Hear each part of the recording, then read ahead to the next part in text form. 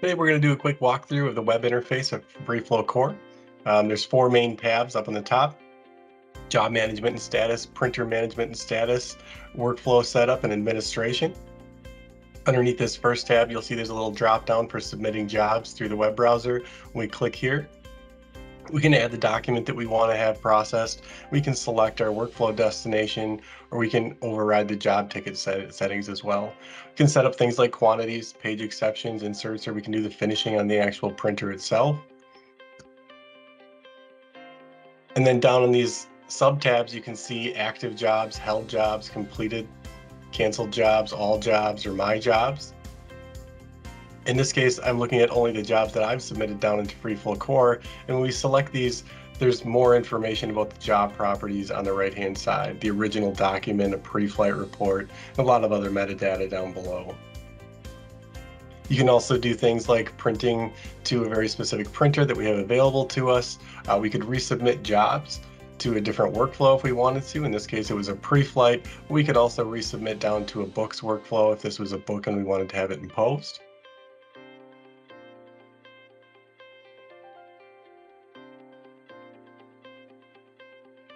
On the printer management and status window, you can see all of the printers that are available to me on my FreeFlow Core system. On the right-hand side, we can see the workflow printer destination. We can add a new destination here, or we can edit the one that exists. Inside of this window, you can see different ways to submit down to this printer. Maybe it's using LPR.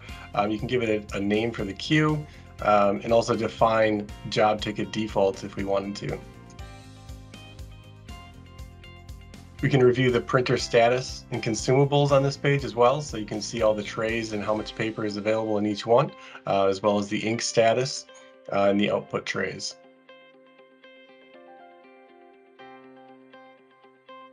We go to workflow status up on the top here.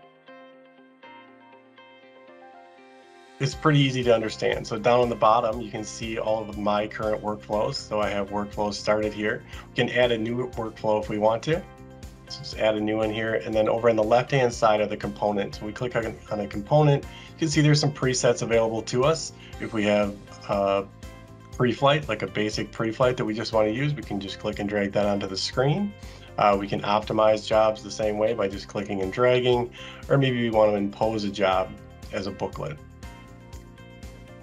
And then you can save that job and it would be available to us within our workflows.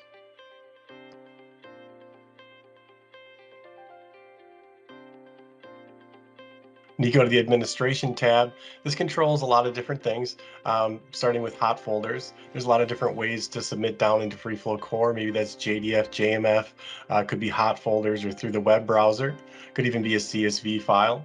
You can set up notifications or user access. So when we click on the user access here, we can just add a new user. And we can set up the passwords, their access level as an administrator or an operator, and then we can decide which workflows are available to them. Maybe it's a CSR and we don't want them to have all of the available workflows. Maybe we just want them to have the pre-flight option. So we can just tell them only pre-flighting is available to them.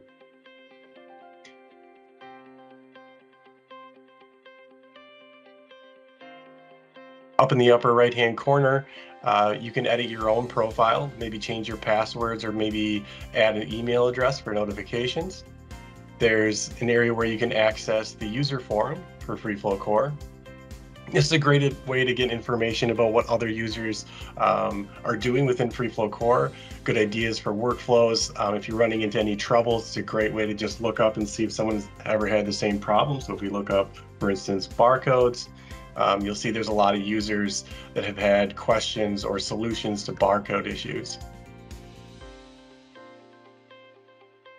In the far right-hand corner, the question mark, you can go to the help menu and you can look at all the documentation of FreeFlow Core. You could look at the licensing that you have available on your machine specifically. If we jump into this, you can see all the documentation available to us. You can look at different job properties, or maybe we want to look at additional variables that can be used within FreeFlow Core. Those are all available here. That was a quick walkthrough of just the navigation of FreeFlow Core. If we have any questions, just reach out to your salesperson or the FreeFlow Core team.